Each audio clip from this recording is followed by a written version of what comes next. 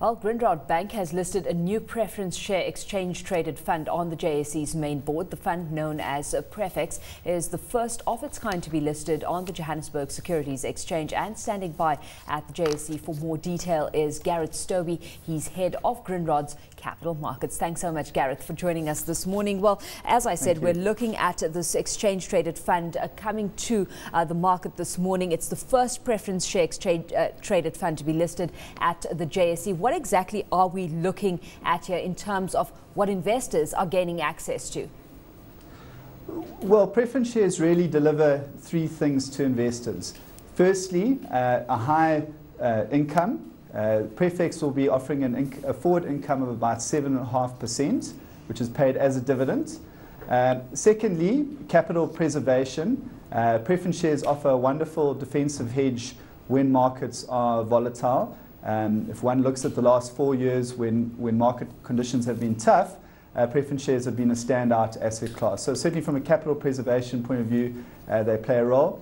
And then lastly, they're very tax efficient. Notwithstanding the new tax on dividends, preference shares and dividend yields are tax efficient relative to other types of income.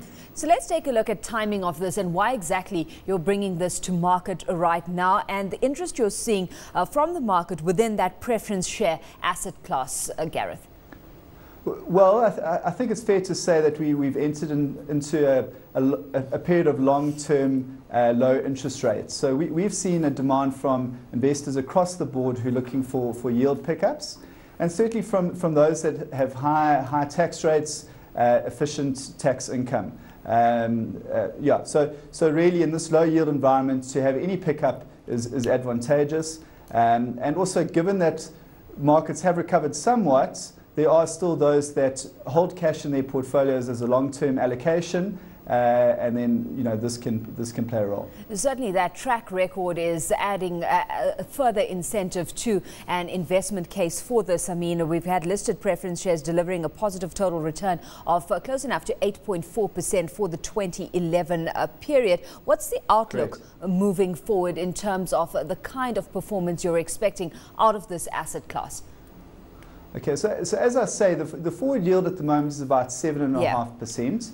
We try not to concentrate too much on capital movements in the portfolio. Ideally, capital will stay flat in actual fact, and clients will get the benefit of the yield.